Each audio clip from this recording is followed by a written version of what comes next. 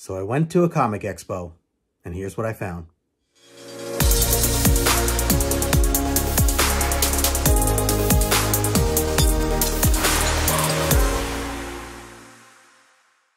What is up, guys? Justin here, aka No Good Comics, and welcome back to the channel. I am excited because I've got a bunch of books that I want to show off that I was just, I picked up over at a local Comic Expo over in Wayne, New Jersey. They come around about once a month, and it's really cool because these expos are really just focused on the vendors, or it's just really vendor focused, I should say.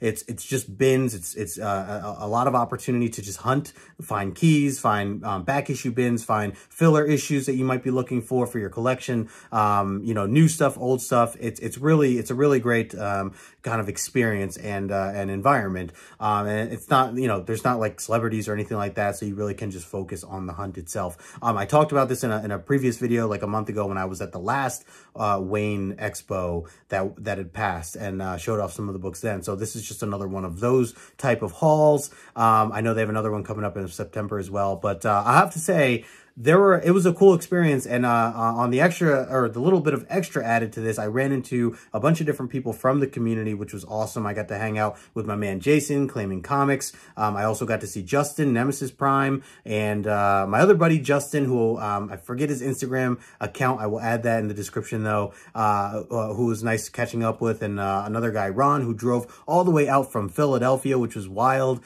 So again, all the different people I ran into, shout out to all of you. Great hanging out with you guys on a Sunday, especially where this past Sunday was, I don't know if you guys know, for Jersey and all of the East Coast, really, northern East Coast, we got hit with this, big storm, hurricanes and all this stuff. Luckily for where I'm at, there wasn't as much of a hurricane. It was a lot of just kind of strong winds, a lot of rain.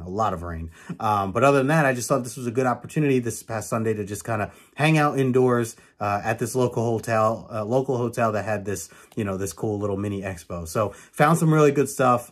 Can't wait to show you guys. But in the meantime, take a moment, smash that like button. If you are new, welcome to the channel. Make sure you subscribe. I just hit that 900 subscriber number, which is really exciting milestone, and brings me one step closer to that 1K that I'm trying to cross sooner, hopefully, as we get closer to these next couple months, see where we land. But again, I will be having a giveaway for that coming up, the 900 subscriber giveaway.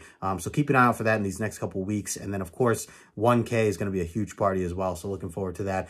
Shout out to everybody who's supported the channel. It's been a little over a year that I created the channel, and it's really just been tremendous. I mean, the community's been awesome. People I've met, being able to hang out with everybody live. I mean, you guys know the deal. If you've watched the show, if you've watched my channel before or seen me on other people's channels, you guys know the deal. It's just a lot of fun. So, and if you guys are new to the community, I highly recommend getting more involved, watching more people's content, reaching out to people, drop comments in the comment section. That always helps the creator and the creator's videos. Let us know what you think of these things when we're putting them out there. If you guys see some books that you own, let me know. Let me know what you think, if you've read them before. I always like to know all that kind of stuff. So feel free to use that comment section below. And if you are in the premiere chat right now, of course, thank you so much for taking that time to hang out with me here today. I'm sure maybe you're eating your lunch right now, or whatever the case may be, or maybe you're just catching the replay later on.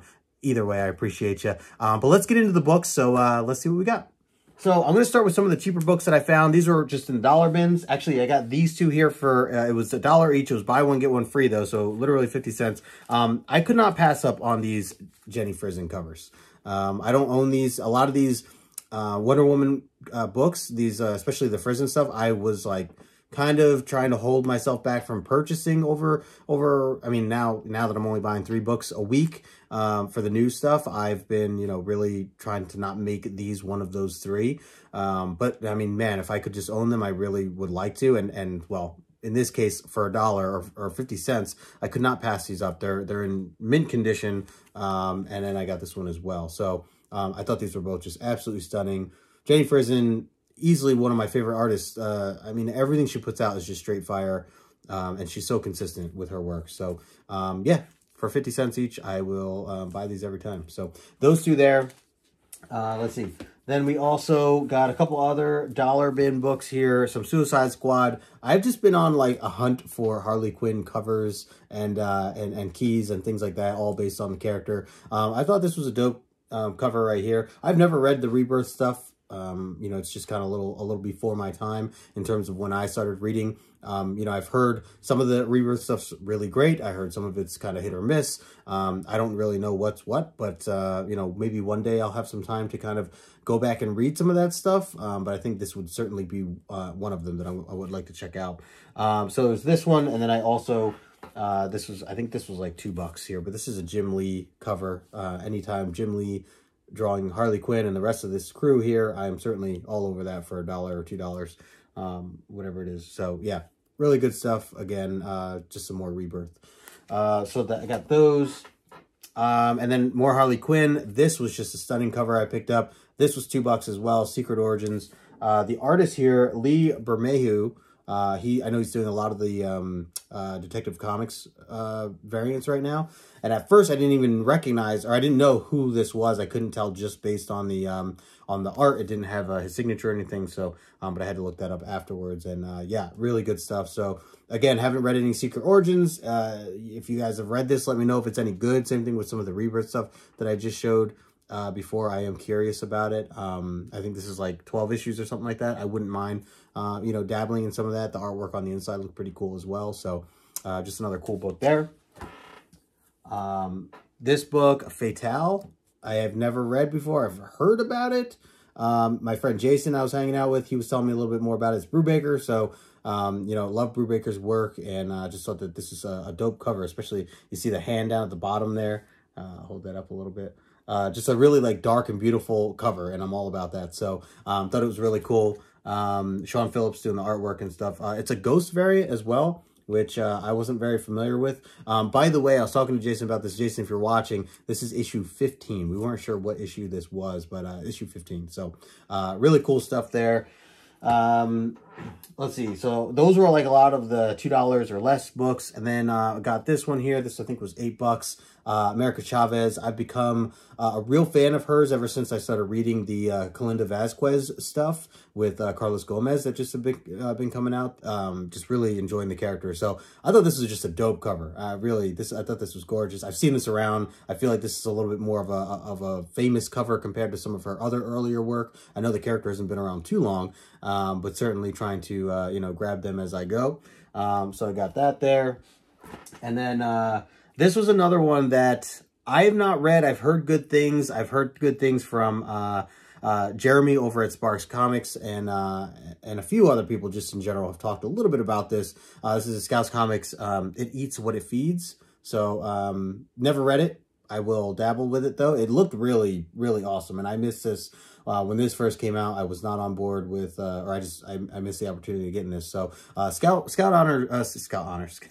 Comics, stuff. I feel like, for me at least, I don't know, I've been kind of, out of the loop on some of their stuff. So, you know, I figured this was an opportunity to check this out as well. I don't know how many issues there are, but certainly something I'd like to, read up on. And just a cool cover. This was another cover by, I glanced at it, and I just was like, I think I need to have this. So I went with this this Batgirl 35. I don't even know much about it. I really, again, this is part of the New 52 stuff. I've not read the New 52 stuff, any of it. I will say I am starting to fall in love with Batgirl from her time in Nightwing, the current Nightwing that I'm reading, and with what I know just from that series, which I know is not a lot, but you know, Barbara Gordon definitely wanted to. Or I'm keeping an eye out for certain covers, I guess I can say. So I just thought this was a really cool cover. I love purple. And so, yeah, thought this was good for the PC. And then last couple books, these are kind of some of the bigger books that I bought. I've been on this Swamp Thing kick recently. Between reading the Alan Moore stuff and reading the new stuff that Ron V has been writing, just absolutely loving the character Swamp Thing. I know that they're technically two different Swamp Things from those two series that I just mentioned, but generally speaking, I just love how dark the overall like vibes are from these types of books. The illustrations, the panels, it seems like, at least from what I've seen so far, a lot of the different artists or just creators in general have kind of stuck to this specific type of style of writing and artwork, and the way the panels are laid out, especially in that Alan Moore stuff. You certainly see some of those panel layouts very similar in the new Ram V stuff, and all of it. I've really fallen in love with. I love the idea of this like Beauty and the Beast type of vibe, really. So I have a new goal here where I'm going out to try to get all of the Bernie Wrightson covers, and so this is my second one here, issue number 8, and this was a really nice copy of this thing. I mean, it's a solid black cover, especially those you know, the sides. It's really tough to, or I imagine it'd be really tough to find these types of covers in a nice condition. So yeah, this is issue number 8, Bernie Wrightson. I was recently talking to my dad about Bernie Wrightson, and he said that Wrightson was an artist that he really looked up to as he was getting into the business. So just a cool kind of, you know, note there on the side. But loving these covers here.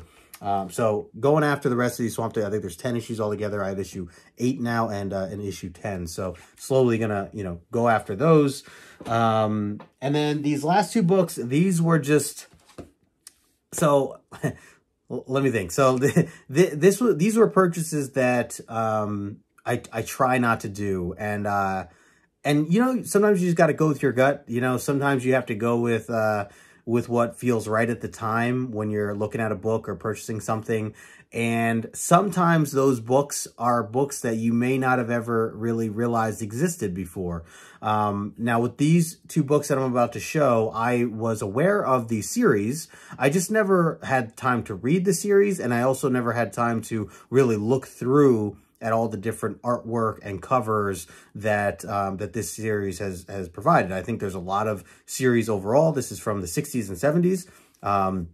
So it was of that time, and it's all horror. It's the DC horror stuff. So I've always heard things about the DC horror stuff, and you know, people who collect it. It used to not really be a thing for me to even consider. But now that I'm getting into darker stuff, especially as I showed you, like the Swamp Thing stuff, and just reading a lot of horror genre comic books in general, I've really been trying to keep an eye out for more of the type of books that I'm about to show you here. So again, I want to start taking some time to read some of this stuff and get into it. I'm just, as of right now, the whole going with my gut thing, going with my heart thing, I am just in love with the artwork. And again, talking about that like Beauty and the Beast type of vibes, this is written all over it. So let me, so the first one here that I got, this is, it's 12 o'clock, The Witching Hour. This was in 1969 that this came out here. The Witching Hour, this cover, and let me just do a little bit of a close-up here. This cover just stood out to me, and I really just fell in love with it. I mean, I love the light blues of the sky, kind of the, you know, let up in the background there. And it just pops. I mean, even just the title across the front, titles are important to me in terms of how they lay out on the front page there. And I just thought this thing was beautiful. It was a beautiful copy. And I was looking, I did some details of, so Nick Cardy did the actual cover artwork. I've actually never heard of Nick Cardy before. So curious if any of you have heard of Nick Cardy. Let me know your thoughts on that in the comment section below. And then I was just looking at some of the creator stuff. So Jerry Conway, listed as one of the writers here, along with Alan Rief, R-I-E-F-E, Rief. So not familiar with Alan Rief, but Jerry Conway, of course, definitely have heard of and have read a lot of Jerry's work, or not a lot, but I've read Jerry's work. And then Win Mortimer and Pat Boyette and and Jose Delbo are the interior artists for this. So I took some photos of the insides. I will probably be posting them on Instagram in the next week or so. So if you guys are curious about the panels on the inside, I will definitely be posting some of those soon. So keep an eye out for that. But this was just an awesome pickup for me, I think, as I want to kind of start building out some of my horror collection a little bit more, and especially stuff from the 60s, late 60s, early 70s. I just really like this vibe, this style that they've been putting out from that time period. So it's probably a really bad rabbit hole to go down, but I'm certainly starting to go down that rabbit hole. So that is one of the big books that I got, this beauty right here. And then the other book is from the same series. It's actually just 2 issues later. This is issue number 6. And this was by far my favorite cover out of all the ones that the vendor had that I was looking at. They actually had I think they had like 1 through 11, issues 1 through 11 or 1 through 12 right off the bat, and then maybe a couple other higher issues from there on. But these first like 6 or 7 issues really were unique to me, especially compared to the ones that came after, because of like the size difference in the title and also just some of the artwork. The artwork just blew me away compared to, like I said, like, I don't know, like issue 8, 9, 10. They were cool. And don't get me wrong, and I'll probably want to collect them at some point, but these really stood out to me. And this particular issue was in stunning condition. I mean, really, I mean, I think I get this pressed, and this is like a 9. I don't know. This is like low to mid 9 potentially. I looked at the insides too.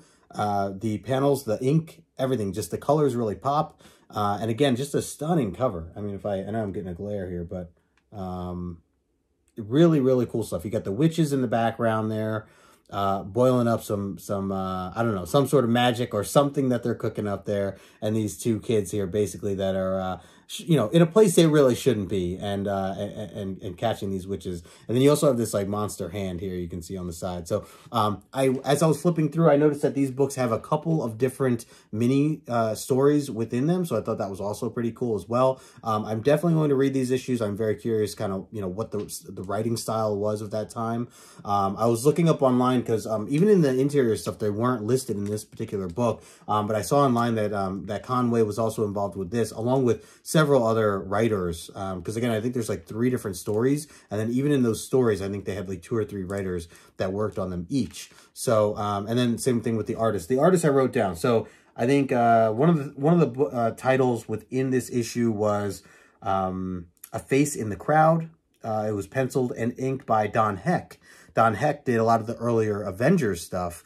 And I actually, as another artist that my dad had told me about, who he looked up to as he was getting into the business. So Don Heck, if you guys are familiar with Avengers, I think, I want to say he did like Daredevil, or I know Don Heck has certainly done some other, you know, key series, and especially like inking and things like that. But he did the penciling and inking in here for the first story. The second one was called The Doll Man, and that was inked and penciled by Jose Delbo. Jose Delbo I mentioned in the other issue as well. So it seems like these were just some of the artists that were kind of, you know, working on these types of stories at the time from DC. And yeah, like I said, I just listed here, this one came out, January 1970. And then the other thing I was going to say was the cover here was also Nick Cardy. So, it seems that Nick Cardy was all over this series at that time. And I just love his artwork there. So there's another close up. Real quick. So, I mean, those are the books that I got there. These witching hours, man, I mean, I really, and I'll hold this one up again. I love the details, in these things. And these 2 particular ones were the nicest ones there, I think. I mean, like no SpineTicks, no nothing. Like they were just, you know, and again, something from the late 60s, early 70s, like, you know, I'll buy those every time. And especially, like I said, getting into this horror stuff, this rabbit hole that I'm going down, especially the DC horror stuff, it's not good for the wallet, that's for sure. But I am definitely feeling great owning this stuff, having it in the PC now, and wanting to kind of hunt down some other things. It kind of gives me this new journey, or I guess added on journey to the journey I'm already on, right? So anyways, that's the stuff that I got right there. Shout out to everybody that I ran into over at the Comic-Con. That was a lot of fun. I will probably be at the next one, which I think is in Clifton, coming up next month. So, you know, I'll check for more details on that. But in the meantime, if you guys plan on going to any of these, if you guys are local to me, let me know. Otherwise, I think the next big one, or bigger show that I'm going to is the one in Baltimore in October. So I'm really excited about that. I will also be out in Vegas in early October as well. So I can't believe it, but October is only a little over a month away. I mean, we're almost at the end of August. Football season is starting up. I'm really excited for that as well. So a lot of things going on, a lot of things. But anyways, I just want to show you guys the haul. I really appreciate it. Make sure you smash that like button on the way out. If you guys are in the premiere chat right now, thanks for hanging out for this short period of time, hanging out with me here. I will have my Thursday show, as always, coming up. My Thursday premiere video, 12:30 Eastern time. If you guys catch those top 10 picks for New Comic Book Day. And until next time, I'll talk to you guys later.